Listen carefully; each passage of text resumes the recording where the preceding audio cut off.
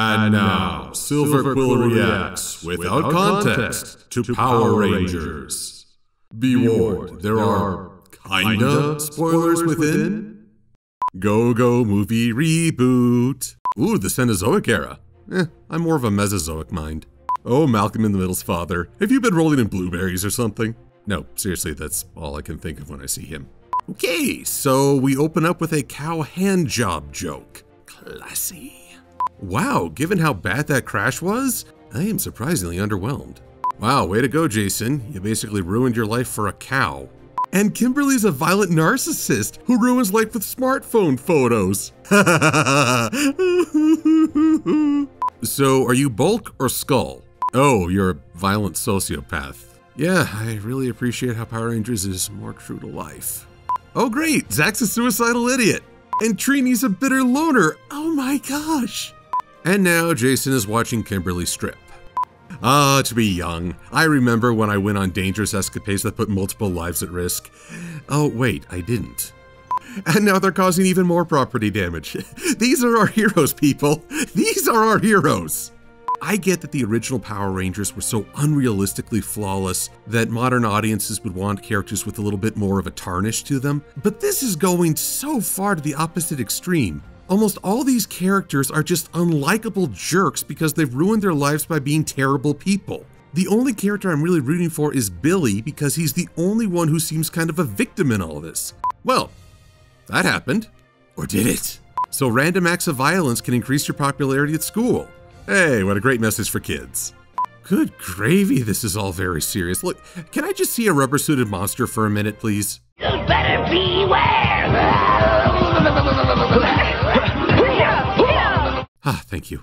Alpha, you're here! I don't care if you look like a deformed frisbee beast. Your commentary is actually making this more fun. Ah, it's not a Power Rangers movie without a shot to the balls. Okay, Zordon, this is your training strategy? They fail to morph and you have them get beat up? You are awful. So her monster's made totally out of gold? Big whoop. I saw a monster made completely of eyeballs. Now that was freaky. So Jason's dad, are you not going to mention that your son is walking around without a leg brace? Wow, Trini's mom, you are the only parent in this movie that is actually giving the characters a reason to be awful. I mean, technically I should applaud the effectiveness, but you're still a terrible parent. Yeah. Okay, Zordon, I don't know if anybody told you, but mentoring means you do more than just shout at people and throw them into violent situations. Even Dumbledore taught some lessons. Wow, maybe Alpha should go fight Rita. He seems to be doing better on all fronts. Oh, Rita, you've been chewing the scenery since scene 1, and I love you for it. Okay, this is the first misadventure with which I can identify. Because, you know, you park a giant robot in front of me and say, don't pilot it. Yeah, we're gonna have problems. Nuns, yes, nuns make this fun. Oh, geez, is Zach a pill popper? Oh, no, he's a caring and loving son. Oh, thank goodness. Okay, you know what? This campfire scene is probably the best in the movie because for just this moment, these kids are being real. They're dropping pretenses, they're dropping guards, but at the same time, they're not just instantly gushing. They joke, they goof around, they be a little irreverent. This is the most human they've been throughout the whole movie. But I'll tell you true, the nugget about Trini's sexual orientation went completely over my head. A friend had to explain it to me afterwards. I thought that Zach was just being stereotypical, assuming that her problems were either boyfriend or girlfriend related, and that was supposed to be a joke. But no, that is the root of Trini's problems with her family. So again, I guess Trini's mom was kind of effective, but awful? I'm very conflicted right now. Yes, go try to kill the super witch. But I'll tell you true, we already know that water won't work. Yep, one of my favorite characters in the movie is killing one of my other favorite characters in the movie. I am so conflicted! Yes, I'm so sad that he's dead forevers. Does the name Optimus Prime mean anything to you? Okay, finally we get some more of it. Oh wow, we're already at the Zords? I mean, don't get me wrong, when I was a kid, I was always impatient to get to the Zord battle because, you know, giant robots. But, I was kind of hoping the Power Rangers would do more. How much did Krispy Kreme pay these people? They probably paid more than Boston Market, who just get destroyed. Is this the new product placement of our times? I mean, what's the logic here? Well, if the villains want to destroy that place, it must be good.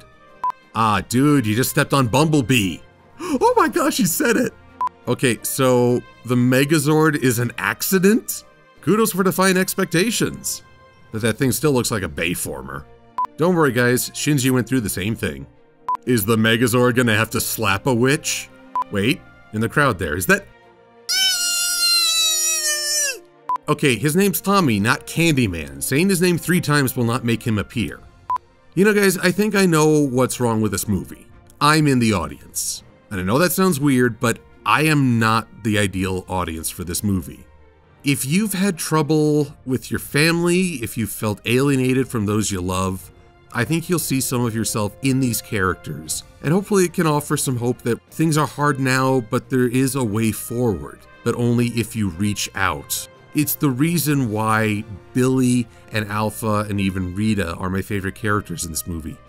Alpha was alone for 65 million years and was very lonely. Billy is being ostracized for being different. He didn't do anything wrong, he's just different. And we connect over pain because every human being who has even stubbed a toe has some idea of what pain can feel like. And I know this may sound strange, but the pain you may feel, emotional or physical, it shouldn't isolate you from other people. In a very weird way, it can be a bridge to help you forge connections. Personally, this movie was not for me. So if you'll excuse me, I'm gonna go watch Q Ranger. Because that's a show where being a superhero can actually be fun.